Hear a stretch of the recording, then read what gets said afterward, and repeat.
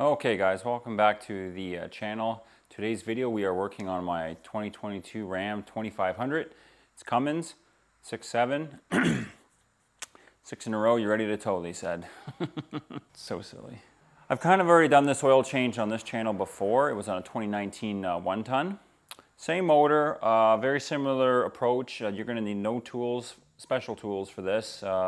Yes, I know they do make a special tool at Gino's Garage where you can thread the oil filter into the tool and you can insert it in and get it up without making a mess. But I'm going to show you how I use my plastic bag trick. Catches about 95% of the oil. It's free. And the intervals on this this 22 Cummins, I've traveled about 24,000 kilometers on my first oil change. So this is the first oil change. We're going to be doing the oil, the filter, both fuel filters. This truck has two different fuel filters. We're going to be going over that. We're also going to have a peek at the air filter. I haven't checked the manual to see if the air filter needs to be changed or not, but I'm going to have a look at mine. This was pretty expensive, so I'm not sure if I'm going to change it yet. But I am using Valvoline Premium Blue. This is Cummins formulated. It's the 540.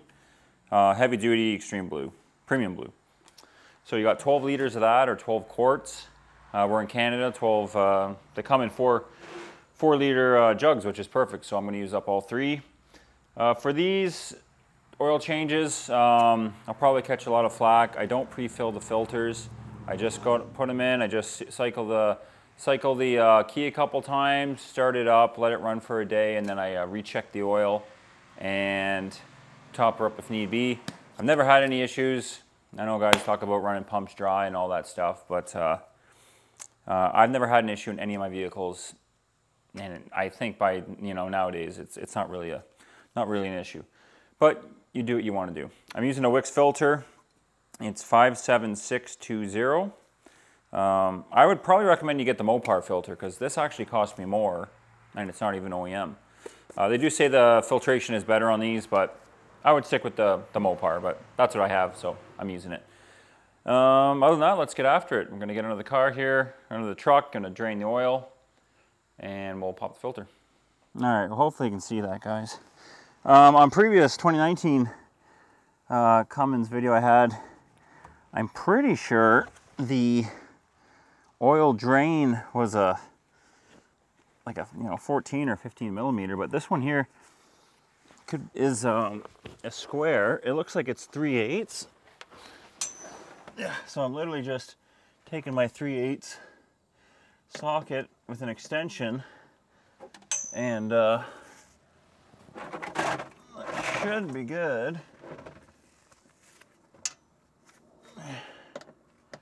Hopefully you guys can see that.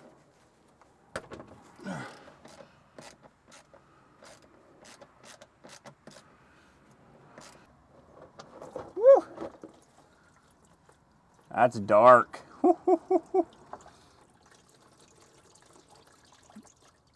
Now, you got to make sure you got a decent pan because 12 liters is quite a bit. So I'm going to rotate some of my...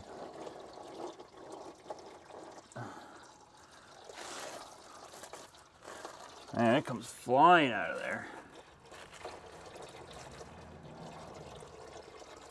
I got a lot of wind right now, so I'm going to get out from underneath this truck before it sprays me. Get in here and just going to pull the dipstick out a little bit. Open the cap. That's going to let a lot more air flow through. Now while that's draining, we should have a look at our next objective here is this oil filter. So there it is. It is kind of tricky to get to. We're going to do the plastic bag trick like I said.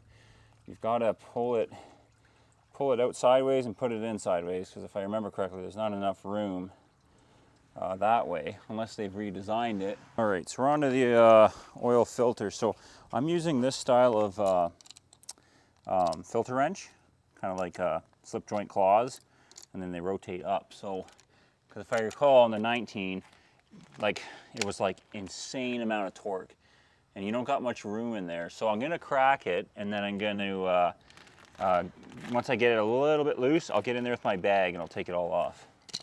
So the image probably looks a bit blown out, but I was trying to get you in there to see. You're never gonna be able to see, but it'll make sense when you do it. I remember with my father-in-law's 2019, it was really hard to get that filter off from the factory, like I said. This thing, like, I know I don't work out anymore, but like, that's crazy. I could not get it going. I took the wheel off to get a little more in there, and I still couldn't get it. So I took my fine tool, and I'm sorry, brand new truck. I cut a little triangle here so I can actually get my hand in. And I know I'll get chirped for it, but I gotta hit the gym more. So now I got her moving by hand now. It's kind of nice I can get in there. So same idea as last time, just gonna bring this in. Kind of nicer with the tire off, to be completely honest. You know, 7/8 to get the wheel off. And just slide that. I hope you guys can see that, but you kind of get the idea, I'm sure. Like, there it is. You get about 1/16 inch of a turn. There you go. You just pull it out like that. That's all I do. All right, I'm going to actually, I filled it up about half. I'm going to try and quickly get it up and in there without making a huge mess. But, we'll try. Obviously, if I had Gino's special tool, it would be super easy, but there we go. That's not so bad. Beauty hubcaps, eh? Chrome, baby. Got your favorite funnel. Like I said, it's calling for 12 quarts, 12 liters. I'm gonna put probably 11.5 in or so, and run it for a day, and then I'll check it out. Yeah. All the jugs are in. All right, let me see. I might have to shut the door here. Oh, no, we're going. Hold the reset. There you go, we're back up to 100. Okay, so that was a little more painful than I wanted it to be, but the next one will be nicer, I promise. That's the engine portion. Let's get on to the fuel filters. All right, guys, we're on to the front fuel filter, okay? This one's located underneath, oh, that's way messed up. Underneath this big plug, like there's your head. Big plug directly below that. Jam a light down in there. There she is. That's the housing, and that is the drain screw, okay? On the back side of that, you'll see a rubber hose. It's clear. It's really hard to see. From what I can tell, it looks like it's going down and just in front of the, just underneath the front diff. All right, so yeah, I did take the, I did open the yellow drain valve, and where the fuel's draining is directly underneath the diff. The front diff, you'll see the arch in the diff, and the fuel hits the diff, runs down, and goes right down the center. And you put your drain pan under there, and you're gonna catch it. You're gonna get some diesel fuel on your, you know, front drivetrain, but it's good for it. Next is to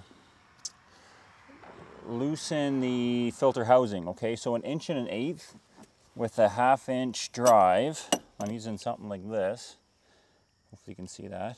All right, so I'm breaking the seal there. I can feel the O-rings letting go.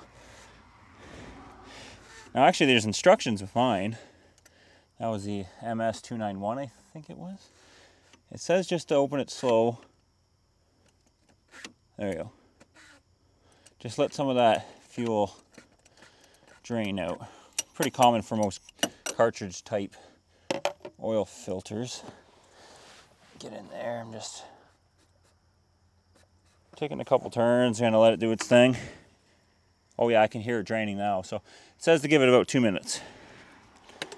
All right, so I don't hear any more fuel.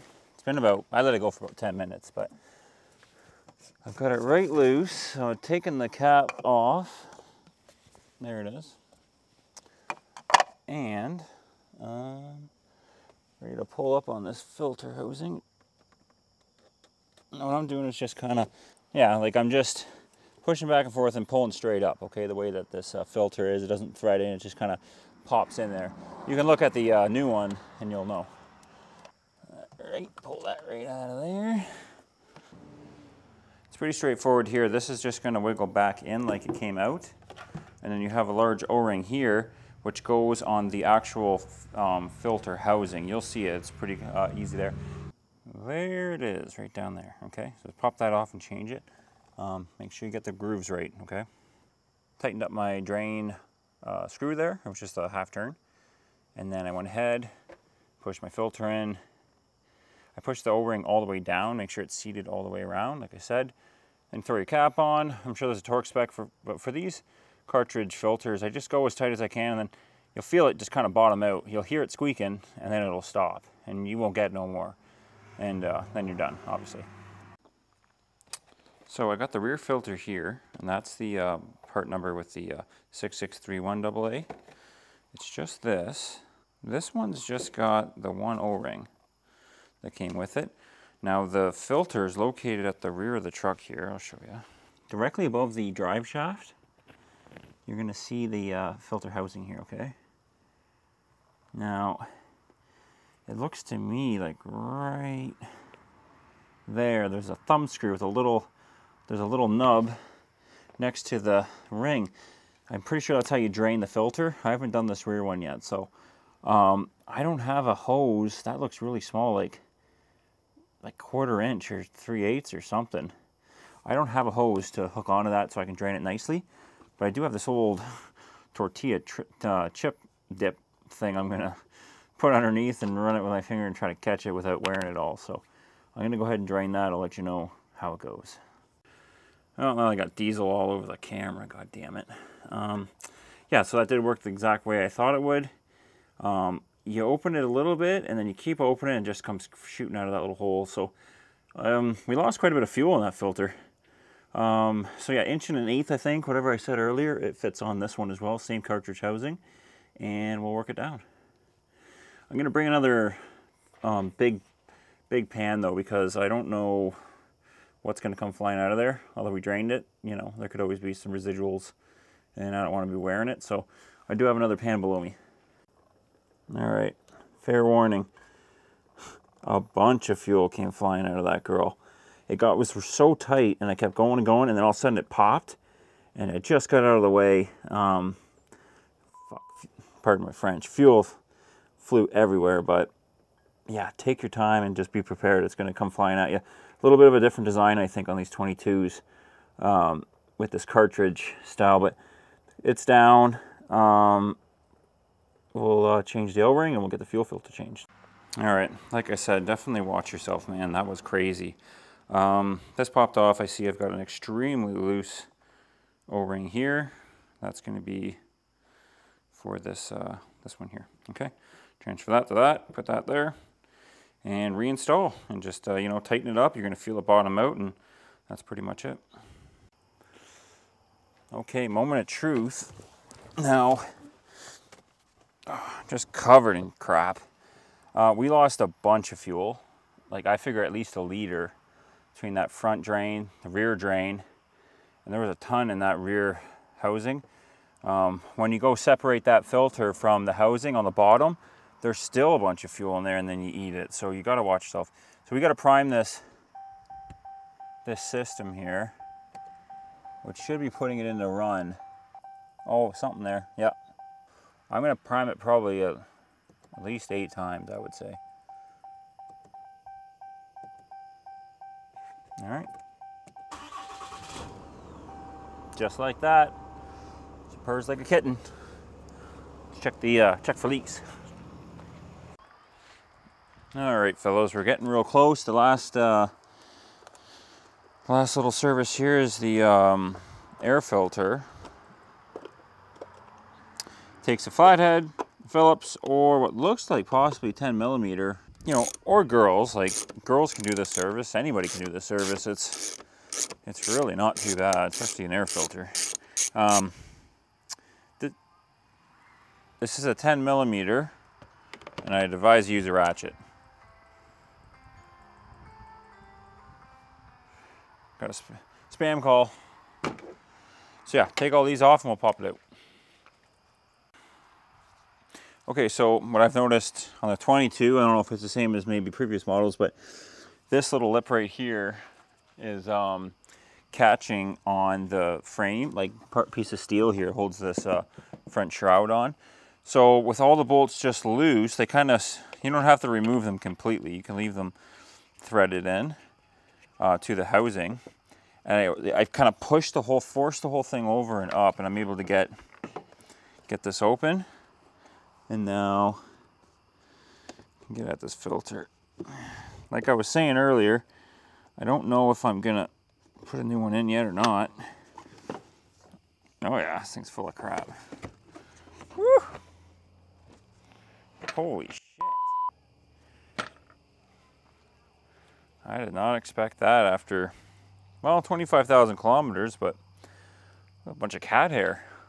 I actually prefer reusable KTM filters, which I ran in my Eco Diesel, still am. I put probably 200, well, at least 180,000 kilometers on the same filter, and it works good.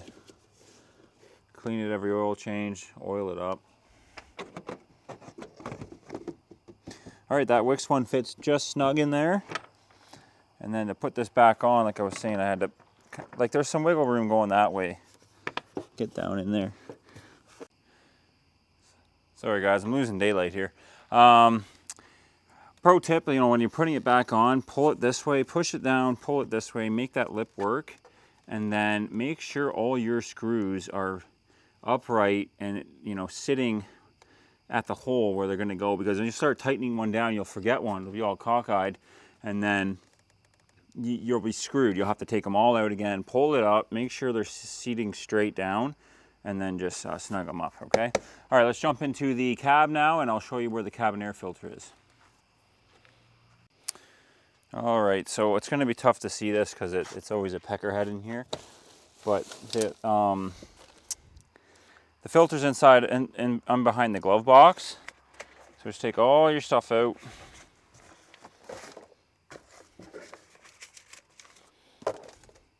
You're going to take the insides here. You can kind of see where they hook on the top there. Well, they actually cut an indent in that one there.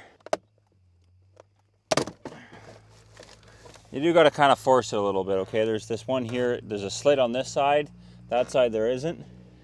And maybe I'll take you off the tripod and I'll show you here, you'll see. You can see where it says air. You just, oh, can I do it with one hand backwards? No, that's not possible. Yeah, just pull that out, make note of the airflow, and stick a new one in. I'm gonna have a look at mine.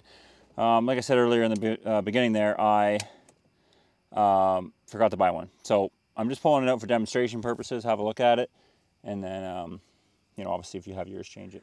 Okay guys, well that's it for this complete service video on the 2022 Ram 2500 with the Cummins motor, 6.7 liter.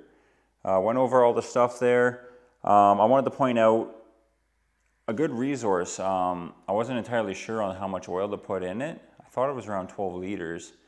I just went to AMSOIL, the AMSOIL website, put your vehicle information in, and it will show you, you know, engine, different transmissions, front and rear diff, transfer case, all the liquids in that vehicle. It'll actually show you the capacity for everything in one big shot.